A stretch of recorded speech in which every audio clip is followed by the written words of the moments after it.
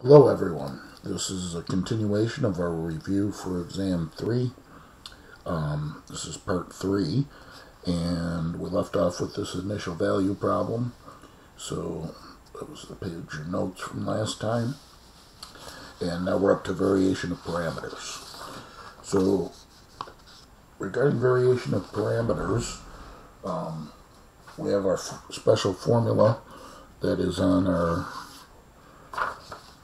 crib notes, and it talks about the non-homogeneous equation, and first find its complementary function, and then here's the formula for the particular solution, where the y1 and the y2 are coming from your complementary function, and the Wronskian is the Wronskian of those functions.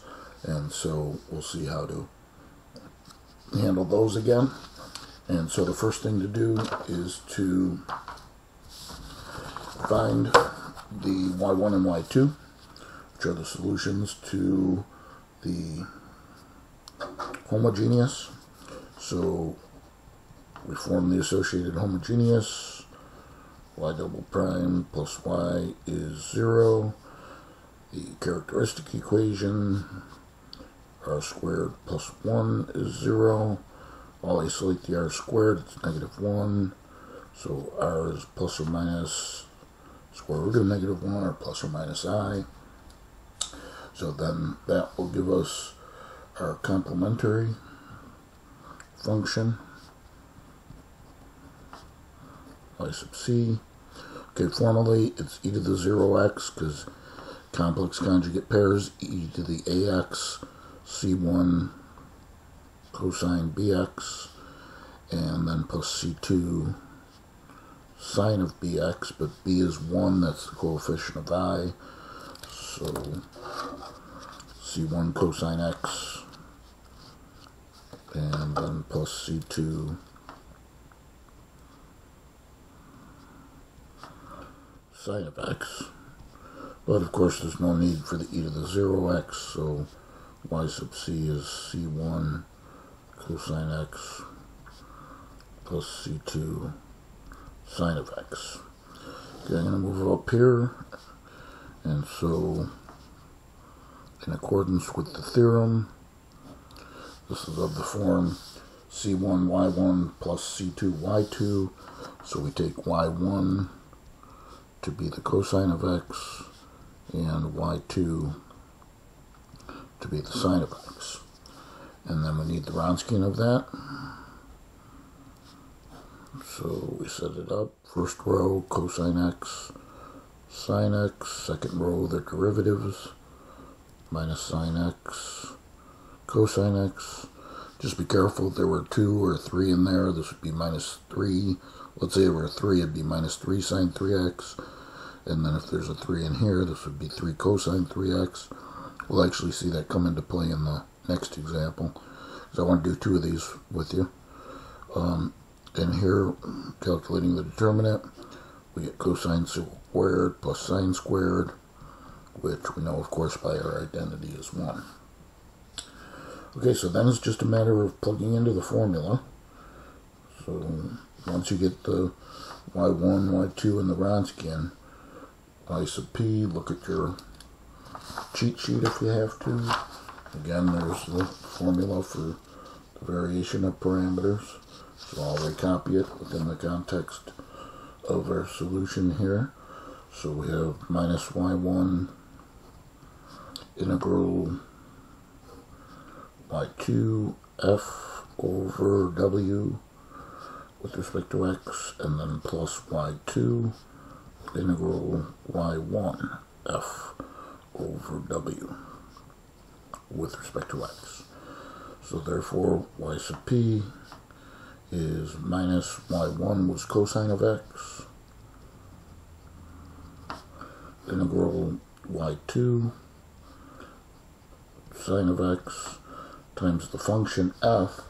And remember, the function is the function that the differential equation is equal to, so that's f of x, or f. So that's secant tangent, secant x, tangent x, and it's all over 1 with respect to x, and then because Wronskian's 1 again, and then we have plus y2 sine of x integral y1, that was cosine x, times, again the function is our secant x tangent x. That's all over the Wronskian of 1 again with respect to x. Alright, before we do the integrations, let's just, well, actually let me just rewrite everything and then talk about this.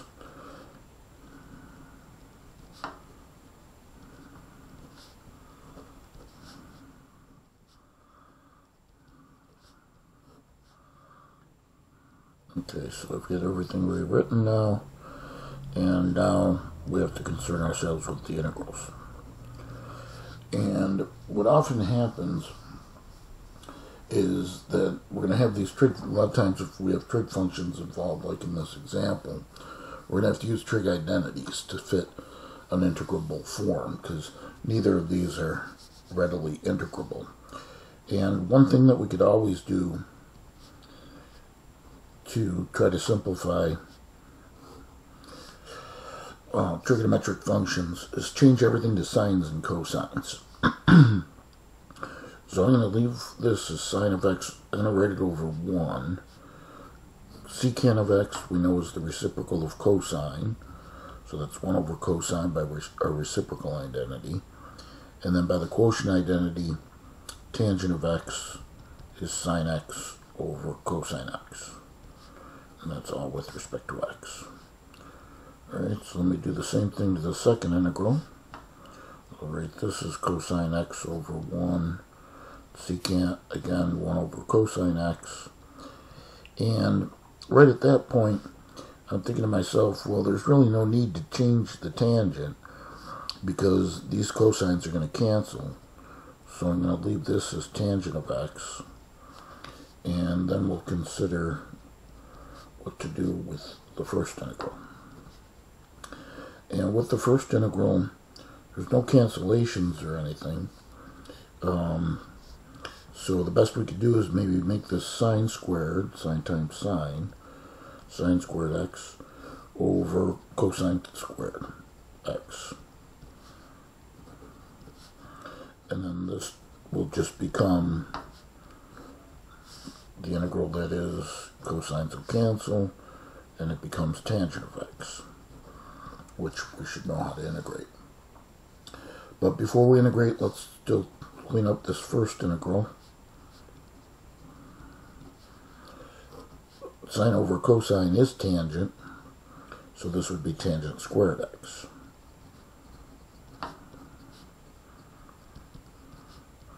And tangent squared is not readily integrable, so what we're going to have to do with that is actually change that by the Pythagorean identity. We know that the identity is that 1 plus tangent squared theta is secant squared theta. So therefore tangent squared is secant squared of x minus 1.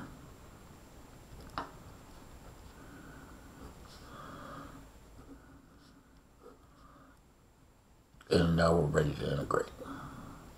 Oops, let me clean this up. Sorry, I made a mistake there. Let's see.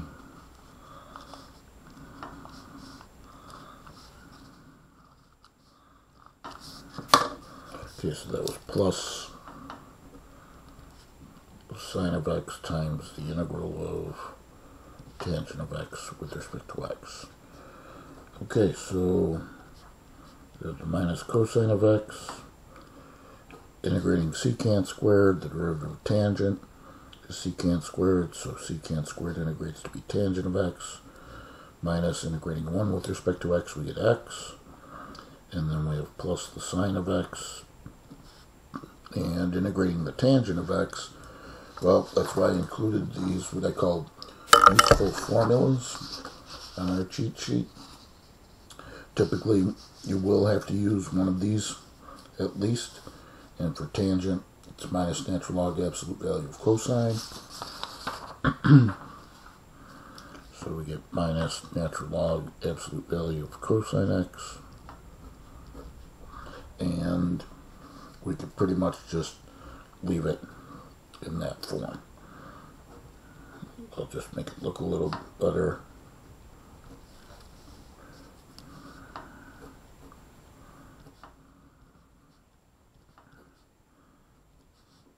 And make this minus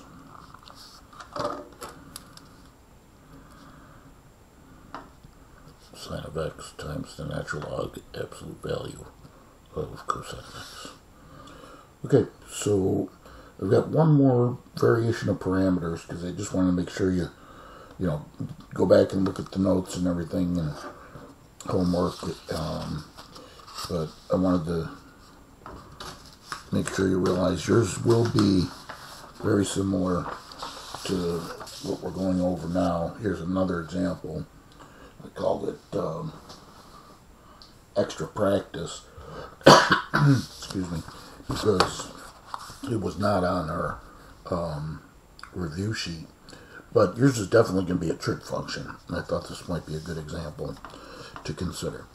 So, as normal, associated homogeneous, y double prime plus 9y is 0. Characteristic equation, r squared plus 9 is 0. I'll isolate the r squared, negative 9. Square root, plus or minus square root of negative 9, or 3i.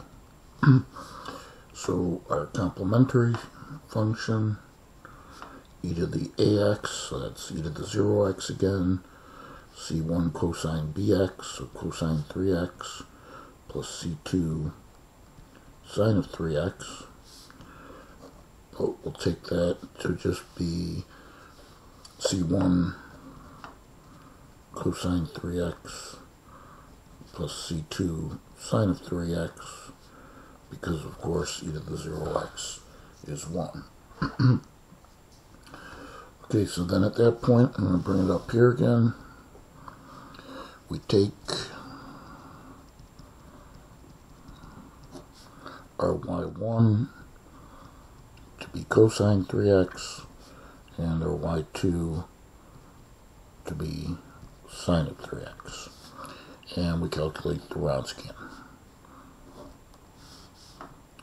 So line up the functions in the first row, cosine 3x, sine 3x.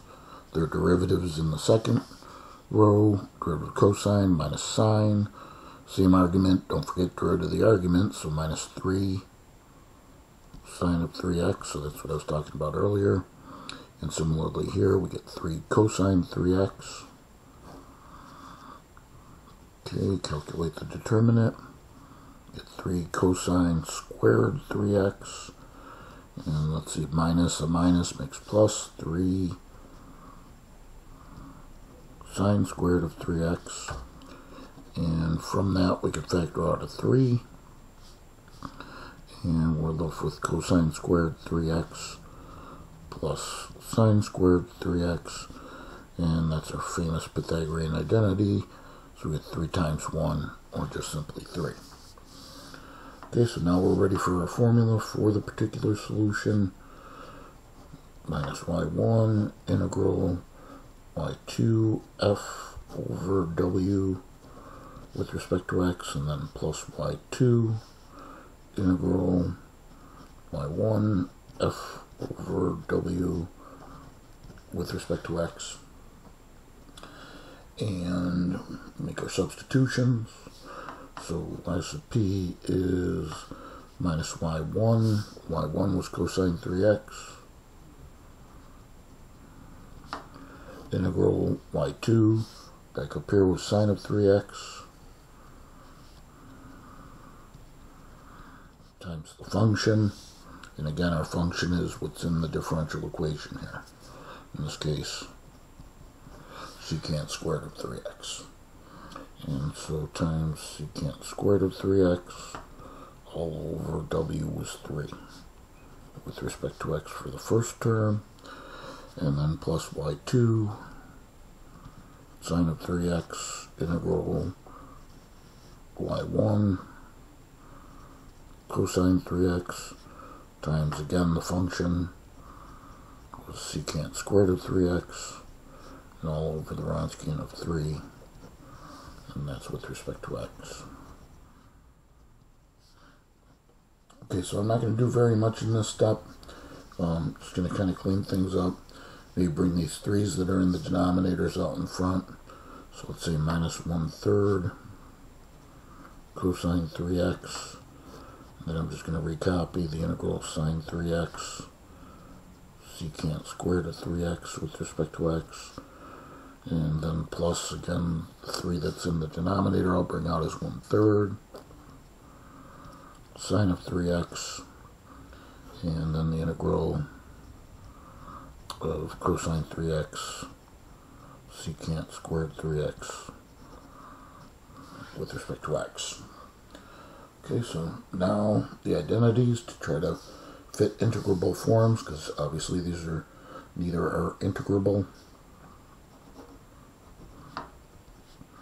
So we get the minus 1/3 cosine 3x. Changing the sines and cosines typically will work. So sine 3x over 1 times, okay, secant squared is, secant is 1 over cosine, so secant squared 1 over cosine squared of 3x. And then we have plus 1/3 sine of 3x integral, alright, this is cosine 3x over 1, and then times, once again, change secant squared to 1 over cosine squared of 3x. Alright, so now let's think about what we need to do. Get the negative 1/3 cosine 3x, and then the integral of, and what we have here is sine times 1 over cosine squared. And there's no cancellations, nothing really special happening. But I do know one thing for sure, and that is that sine over cosine is tangent. And so what I'm going to do is I'm going to split this cosine squared up. I'm actually going to write it as 1 over cosine x here, and then times the sine of x over that other factor of cosine. And those are all 3 x's, I'm sorry.